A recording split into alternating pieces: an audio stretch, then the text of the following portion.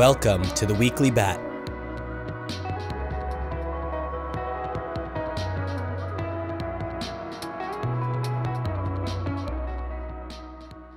Welcome to the Weekly Bat for the week of July 17th to July 24th, 2020.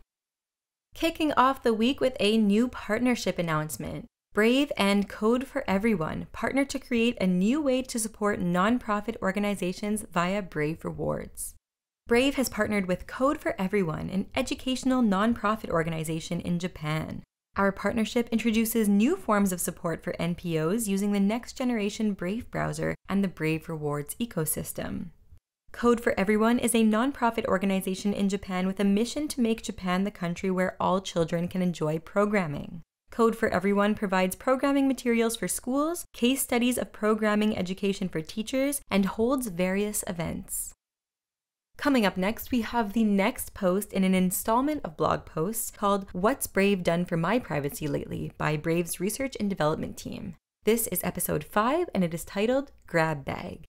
In order to stay one step ahead of online trackers, Brave regularly releases new privacy features and improvements. This post discusses 3 recent changes in Brave that each help make the web a more privacy and person-respecting platform. All of these are tweaks, subtle changes, or first steps of a new approach to a more private, more compatible web. Up next, we have news of an upcoming event, Free Webinar. Join Brave and Dentsu's free online event titled Future-Proof Your Marketing, Advertising in a Cookieless World with Brendan Eich, Brave CEO, and other Brave team members. This will be taking place on July 29th, 2020. You're invited to join Amy from Dentsu and Brendan, Johnny, and Donnie from the Brave team for a virtual event on how ad agencies, in-house brand marketers, and publishers can prepare to shift their advertising strategies as privacy regulations like GDPR and CPPA become more important than ever. As consumers take more control of their digital privacy, our speakers will talk through tangible advertising solutions and provide key takeaways that marketers can immediately implement. You can register for the event for free via the link in the Weekly Bat blog post. Up next, we have an update on the Tap Network Sweepstakes.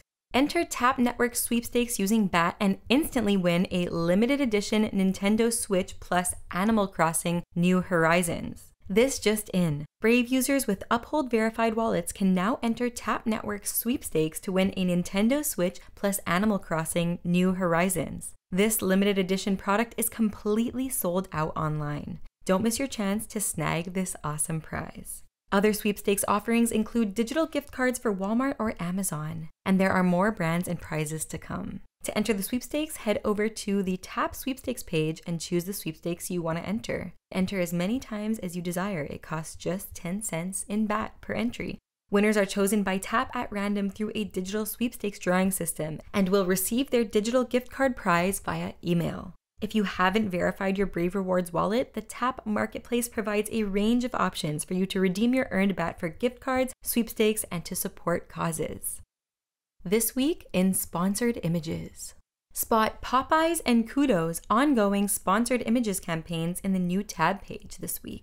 Nexo, Crypto.com, eToro, BlockFi, and Bybit all returned to the new tab page this week following the success of their recent campaigns. Finally, did you catch Brave's user survey image featuring a cute furry duo? And hey, who's that lurking in the back? Our growing list of new tab page sponsors includes Verizon, PayPal, Newegg, Western Digital, Chipotle, Khan Academy, Tezos, Upland, and more. Brave Creator Spotlight, in partnership with Everipedia. The first featured creator of the week is Gavin Andresen, who is an American software developer best known for his work in Bitcoin. Originally a developer of 3D graphics and virtual reality software, Gavin began developing products for the Bitcoin market back in 2010. By 2011, he was designated by Satoshi Nakamoto, the pseudonymous inventor of Bitcoin, as lead dev on Bitcoin Core, the reference implementation for Bitcoin client software. In 2012, he founded the Bitcoin Foundation to support and nurture the development of the Bitcoin currency. And by 2014, he left his software development role to concentrate on his work within the foundation. The next featured creator of the week is Cody Yount. Cody is a former YouTuber and internet personality who has since moved on to flippin' phones full-time. He hasn't abandoned his loyal fans though. Cody keeps them entertained with phone flipping tutorials via his Twitter page and with regular updates on Instagram. You can find links to both featured creators' properties as well as their Everipedia articles in the weekly BAT blog post. Client updates. This week, the Desktop Nightly channel progressed to version 1.13.43, the Desktop Dev channel progressed to version 1.12.100, the Desktop Beta channel progressed to version 1.12.98, and the Android Release channel graduated to version 1.11.100. Stay ahead of bugs and benefit from all the latest updates and fixes by keeping your Brave browser updated to the latest version at all times. To update your Brave browser on desktop, go to brave:/help. On mobile, if you don't receive updates automatically, you can manually update your Brave browser app from the Play or iOS app stores. News you should know. This piece is borrowed from the Week in Ethereum News newsletter. The #Twitter hack postmortem via my crypto blog on Medium. Hundreds of millions of users were exposed to crypto scam tweets from compromised Twitter accounts. What happened?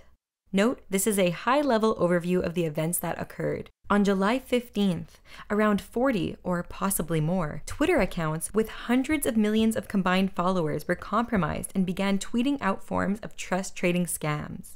These scams netted more than $100,000 in cryptocurrency, and the actions made waves throughout the internet. Up next, The Tatiana Show, episode 262. Peeling Back the Layers with Isabella Bagueros of the Tor Project.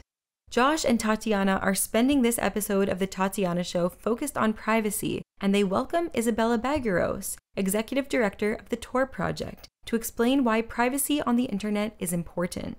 Isabella recounts how she first came to use the Tor browser and then began working for the Tor Project, eventually becoming its Executive Director. She also, very simply, likens the layers of encryption applied when connected to Tor to the layers of an onion, hence the onion router. Previously, Tor users were able to use the browser to visit the web anonymously.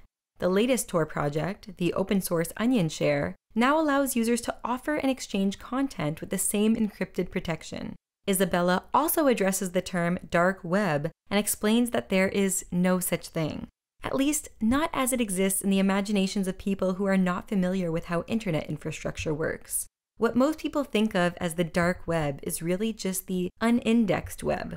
What Tor offers is not a doorway to some secret part of the internet, but privacy, security, and a way to circumvent censorship across the entire public internet and the network of unindexed sites and onion servers. This is a must-hear episode for a concise explanation of how Tor works, why you need it, how far it has come in providing security and privacy, and where it goes from here. Remember, there is no dark web. There is only Tor. This next piece is from TechCrunch. Data from Dutch public broadcasters shows the value of ditching creepy ads. For anyone interested in the contested question of how much, quote, value, or, well, how little, publishers derive from the privacy-hostile practice of tracking web users to behaviorally target them with ads, pro-privacy browser Brave has published some interesting data, obtained, with permission, from the Netherlands public broadcaster NPO. The data shows the NPO grew ad revenue after ditching trackers to target ads in the first half of the year, and did so despite the coronavirus pandemic landing in March and dealing with a heavy blow to digital advertising globally, contributing, for example, to Twitter reporting Q2 ad revenues down nearly a quarter. Here's Brave's Chief Policy and Industry Relations Officer, Johnny Ryan, who writes, NPO and its sales house, Stir, invested in contextual targeting and testing, and produced vast sales increases even with sites that do not appear to dominate their categories. This may be a tribute to Stir's ability to sell inventory across NPO's media group as a collective, but this benefit would have applied in 2019 and does not account for the revenue jump in 2020. A publisher does not therefore need to have market dominance to abandon third-party tracking and reproduce NPO's vast revenue increase. That's a wrap for this week. Thank you so much for tuning in, and if you would like to read the full stories whose headlines we cover on the podcast, be sure to read the accompanying weekly BAT blog post. You can find that on batcommunity.org always, or if you're listening on YouTube, check the description box below the video for a link, And if you're listening on a podcast app or player, check the show notes. To issues like privacy, tracking, and allowing individuals to understand and control the code executing on their devices, the company's outsized role in shaping web standards becomes a real issue. News you should know. Our first News You Should Know piece is actually a podcast episode from The Tatiana Show, Healthcare and the Blockchain with Krissa McFarlane. First, a little bit about The Tatiana Show. The Tatiana Show podcast talks about politics, activism, blockchain, music, and how to combine them all to help the world. Tatiana Moroz, co-host Joshua Skigala, and special guests chat about all kinds of exciting topics from technology, the arts, and the Bitcoin revolution in a casual conversation that a layman can understand. The show tapes weekly and airs over several networks, including Let's Talk Bitcoin, Liberty.me, LRN.FM, IPM Nation, and many more. And here's a little bit about the featured episode. Krissa McFarlane realized the world has a very big problem. The healthcare industry is slow to innovate and inefficient. Nothing in recent memory has made this more clear than the current COVID-19 pandemic. Global response to the coronavirus was, without a doubt, hampered by misinformation and slow communication and a lack of cooperation when it came to setting standards for gathering, recording, and sharing data. Patientory plans make a big dent in this problem. With a background in research, healthcare operations, and data management, McFarlane is dedicated to educating regulators and healthcare leaders about the urgent need for data management solutions across the entire healthcare industry, from pharmaceutical supply chain management to digital health and therapeutics, to telemed practices and drug and clinical trial data management. Krissa also offers some great advice to women and minorities looking to start their own company or to work in STEM, as well as ways to cope with encountering racism and sexism in professional settings.